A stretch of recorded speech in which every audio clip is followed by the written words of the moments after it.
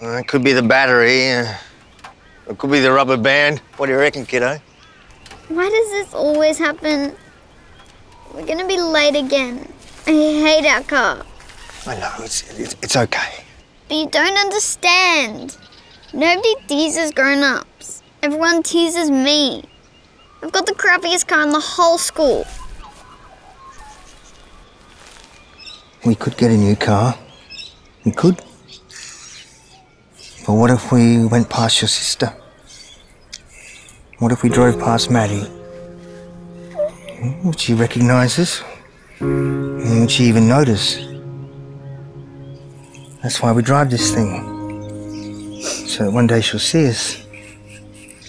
She'll recognise this car and she'll know it's us. Maddie will come home because of this car. I know, Dad. I hope so too.